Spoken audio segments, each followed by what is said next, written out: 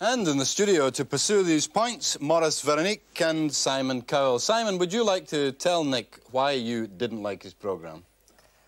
Yeah, the reason we actually wrote in on the night itself is that we'd come in from going out and we switched on the TV. And first of all, we actually thought the thing was a joke. It was so bad. And as we began to go through the show, we realised that these people were actually being serious. And it was, as the guy who wrote in said, it was like listening to a lot of left-wing lunatics half the time. If you're going to talk about sex, you might as well make it at least informative and at least interesting. And when we showed a video to our friends, everybody agreed it was probably one of the most boring programmes we'd ever seen in our lives. And instead of encouraging people to talk about sex and to talk about safe sex, which is probably an important thing, it probably encouraged a lot of people to either fall asleep or turn off. Nick?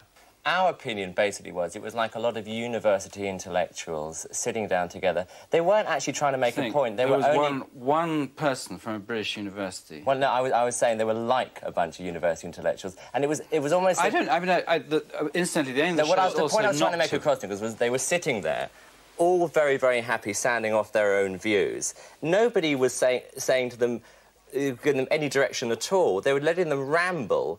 And if I'd have been in the audience, I would have been half asleep. I mean, it was only because we were laughing so much, because it was so terrible, that we kept watching. So you wanted somebody with a sense of absurdity to challenge in your behalf some of the things that were said? Well, I think any sensible person who was interviewing these people would have just cut them short half the time and put the direction around the table. I mean, the only two people who were interesting on the show was John Moss, who was looking in absolute horror half the time, and the stripper. I mean, does the subject interest you? Are you interested in the way people now think differently about sex to the way they thought 10 to 15 years ago?